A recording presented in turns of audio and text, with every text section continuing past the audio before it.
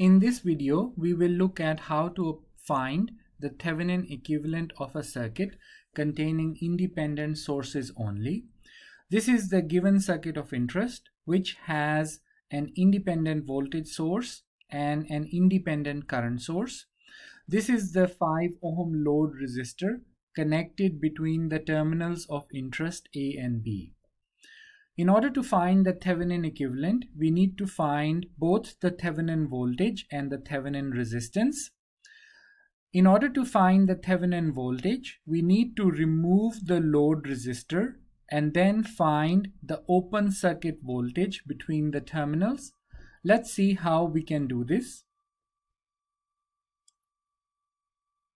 This is the circuit of interest obtained by removing the load resistor. And now the open circuit voltage between terminals A and B is the voltage V Thevenin that we wish to find. Any circuit analysis method can be used to find V Thevenin. Here we're going to use node voltage method. The main steps in applying the node voltage method are shown here. So we start by identifying the ground node. And then we only have one essential node left in the circuit. Suppose we denote that as VZ. Now we need to assume branch current directions. Suppose we assume these current directions. And now we can apply Kirchhoff current law to this node. So the branch current through the 10 ohm resistor is VZ minus 60 over 10. The branch current through the 40 ohm resistor is VZ minus 0 over 40. The branch current through the 8 ohm resistor can be determined as follows. This 8 ohm resistor is in series with the current source. Therefore, it must carry the same current. And we can see that our assumed branch current direction is opposite to the direction of the current source. So this gives minus 4 is equal to 0. This is a single equation with a single unknown, and it can be solved to show that VZ is 80 volts. This completes the node voltage method, but we still need to find V Thevenin. And this can be done using the node voltage VZ as follows. Recall that the node voltage is defined as a voltage rise with respect to ground. Therefore, this voltage VZ we can represent with this polarity as follows. So plus minus VZ. Then we have the 8 ohm resistor. And then we have the terminals of interest A and B. So suppose we represent the voltage here, A, B, and this is the voltage V Thevenin that we are interested in finding. This 8 ohm resistor will carry the 4 ampere current. And this current will be flowing through this resistor in this direction. So that means this current we can assume, we can take as 4 amps. And this is the polarity of the voltage drop across this 8 ohm resistor. Now we can apply Kirchhoff voltage law and find V Thevenin. So we can assume clockwise or anti-clockwise direction to help apply Kirchhoff voltage law. It does not make any difference. Suppose we assume this direction. Then going from minus to plus is a voltage rise. So we get minus VZ. Going from minus to plus is another voltage rise. So we get minus 8 times 4, which is the voltage drop across this resistor. And then going from plus to minus is a voltage drop, and this is written with a positive sign. So this comes plus V Thevenin is equal to 0. We already know the value of VZ, so substituting we can show that Thevenin is 80 plus 8 times 4. This comes out 112 volts. So the open circuit voltage here is 112 volts. We can also use mesh current method to find the Thevenin voltage. So again, first we remove the load resistor, and our interest is to find this open circuit voltage, which is Thevenin. We can use mesh current as follows. So in this circuit, we have two meshes. So suppose we assign this direction I1, and suppose we assign this direction I2. Applying the mesh current method, we can see that this independent current source is present in only this mesh. Therefore, the mesh current is equal to the current source magnitude. So we can write I1 is equal to 4 amps. It is equal to 4 amps because mesh I1 current is flowing in the same direction as the current source. For mesh 2, we can apply the Kirchhoff voltage law. So this gives, going from minus to plus is a voltage rise. So this is minus 60, and then through the 10 ohm resistor, we can see that both I1 and I2 are flowing. But since we are writing the equation for mesh 2, we give precedence to the direction of the current I2. So this voltage drop is 10 I2 minus I1. And then through the 40 ohm resistor, the voltage drop is 40 I2. This is equal to 0. Substituting the value of I1 in this equation, we can solve for I2, and I2 comes out 2 amps. So this completes the mesh current analysis. We still need to find Thevenin, and this can be done using the mesh currents as follows. Following the direction of this mesh current, we can see that this current enters the 40 ohm resistor here. So this is assigned a positive polarity and leaves here. So this is a negative polarity. Similarly, I1 is entering the resistor here, leaving here. The end where the current enters is assumed to be at higher potential, and the end where the current leaves is assumed to be lower potential. Therefore, we can assign this polarity up to the voltage drop across the 8 ohm resistor. Now we can see that going from here to here, the two voltage drops are adding up. We have minus, plus, minus, plus. These voltage drops add up. Therefore, Thevenin is 8 times I1 plus 40 times I2. And by substituting the values, we get 8 times 4 plus 40 times 2.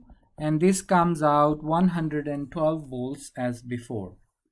So the main conclusion is any circuit analysis technique can be used to find the open circuit voltage, which is Thevenin. After finding Thevenin, we have to find the Thevenin resistance Thevenin next. In order to do this, since the given circuit has independent sources only, we can use either the circuit analysis method or the method of deactivating independent sources. First, let's use the circuit analysis method to find the Thevenin resistance.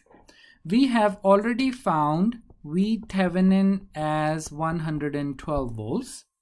In order to find Thevenin, we need to short circuit the terminals of interest and then find this short circuit current, and then Thevenin is given by Thevenin over I short circuit.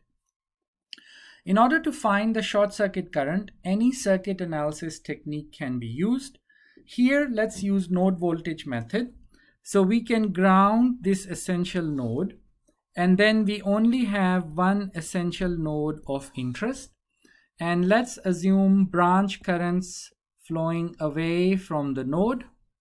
Applying Kirchhoff's current law to this node, we get Vx minus 60 over 10, and then Vx minus 0 over 40, and then this branch current, the voltage, since A and B are now short circuited, the voltage at A is the same as voltage at B, which is grounded. So this branch current is Vx minus 0 over 8. So we get Vx minus 0 over 8. This equation has only one unknown, so it can be solved to show that Vx comes out 24 volts. Now we need to find the short circuit current, and we can do that using the node voltage as follows. Let's apply Kirchhoff's current law to node A. So we note the one branch current entering the node, and this branch current is 4 amps because of this independent current source. We need to find this branch current, let's call it I1, and then the third branch current is I short circuit. So this current I1 can be found by using Ohm's law. So I1 is Vx minus 0 over 8. So this is equal to 3 amps. Now we can apply Kirchhoff's current law to node A. Sum of currents entering is equal to sum of currents leaving. So this means I short circuit is I1 plus 4, because these two currents are entering the node, and substituting the values we get 7 amps. Finally, R Thevenin is then given by V Thevenin over I short circuit, and this comes out 112 over 7 is 16 ohm. So this shows how to use circuit analysis method to find R Thevenin for circuits containing independent sources only. Next, let's use method of deactivating independent sources to find R Thevenin. According to this method, first we need to deactivate the independent voltage and current sources. We do this by replacing the independent voltage source by a short circuit and replacing the independent current source by an open circuit. So we can redraw the circuit as follows. We zero out the independent voltage source. We leave the resistors as is. And then we open circuit the current source. And these are the terminals of interest. So we are looking from here, the terminals of interest, and we want to find the equivalent resistance seen looking into these terminals. So this is done by combining the resistors from the far end back towards the input terminals, and this is done using simple series parallel combination of resistors. So here we can see that the 10 ohm is in parallel with 40 ohm, and then the equivalent resistor that represents this combination is in series with 8 ohm resistor. So we can write R Thevenin as 8 plus 10 parallel 40, and then this can be evaluated as follows. So we use the formula to find the equivalent resistance of two resistors connected in parallel, and this simplifies to 16 ohm. So this shows how to use the method of deactivating independent sources to find R Thevenin.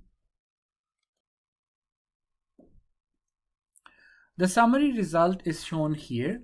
This is the original circuit of interest, with the 5 ohm resistor being the load resistor. By removing the load resistor, we obtain this circuit of interest, and by analyzing this circuit, we have shown that V Thevenin is 112 volts and R Thevenin is 16 ohm. These two circuits are equivalent. So what that means is, from the point of view of terminals A and B, this circuit is equivalent to this circuit. So for instance, if we are interested in finding the voltage and current through the 5 ohm resistor, instead of using the original circuit, we can use the Thevenin equivalent circuit. We can replace the 5 ohm resistor back here. And now this is very simple to analyze. We have one voltage source in series with 2 resistors, which are forming a voltage divider. So we can find the current. So the current is the voltage divided by the resistance, and substituting the values, we get this value, which is equal to 5.33 amps. And now if we are interested in finding the power dissipated in this resistor, we can find the power as I squared R, and this comes out as 142.22 watt. The advantage of the Thevenin equivalent circuit is the simplicity in the analysis from the point of view of using different load resistors. We can verify our analysis using LTSPICE.